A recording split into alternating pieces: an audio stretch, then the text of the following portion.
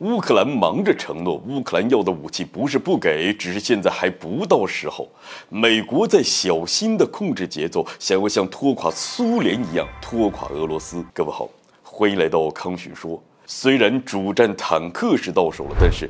乌克兰还想要战机和导弹，尤其是远程导弹。甚至乌克兰虽然嘴上说着送了坦克，那就不要吝啬给乌克兰提供战机，但是乌克兰想要的武器清单里边对战机的渴望却并没有那么大。所以乌克兰清楚自己需要的是导弹，那是能够尽量的避免与俄罗斯正面碰撞，同时又能够给俄罗斯带来更大损失的远程导弹。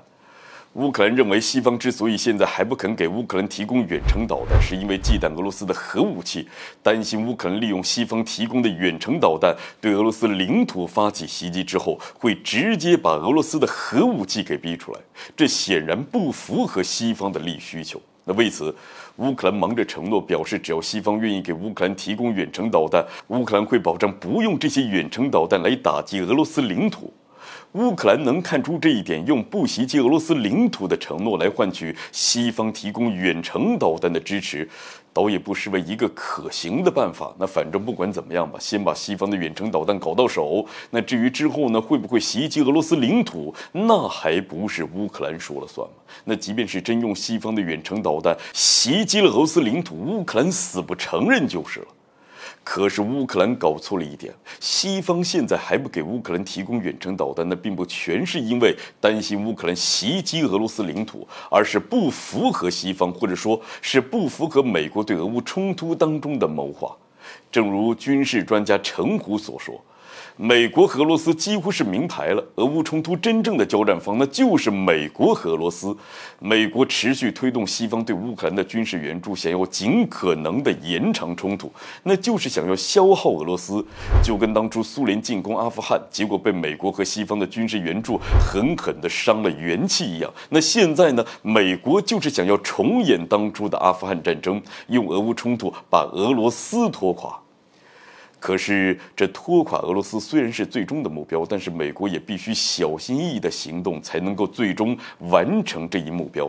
如果美国不小心地控制俄乌冲突的节奏，在冲突爆发的初期就直接把先进的火炮和主战坦克乃至战机和远程导弹一股脑的全都提供给乌克兰，那确实能够帮助乌克兰应对俄罗斯军队的进攻。甚至从俄乌冲突的初期，乌克兰军队所展现出来的战斗力，说不定还真能够将俄罗斯的军队给打回去。但是美国这么做呢，必然会直接的激怒俄罗斯。一旦俄罗斯意识到自己要输了，俄罗斯的安全受到了威胁，你说俄罗斯还会不会继续与乌克兰纠缠？又会不会直接的动用核武器呢？所以这乌克兰要的武器不是不给，只是现在还不到时候。美国正在努力地把握着俄乌冲突的节奏，不能让俄罗斯炸毛也不能让乌克兰放弃抵抗。这也是为何乌克兰刚开始想谈判，结果被美国搅黄了，以及美国和西方给乌克兰的援助就像是葫芦娃救爷爷一样，是一波接着一波的往着乌克兰送，提供给乌克兰的武器也是慢慢的升级。美国的想法没有丝毫的掩饰，俄罗斯也很清楚这一点，但是这一仗这俄罗斯还是打了，美俄之间几乎是明牌了。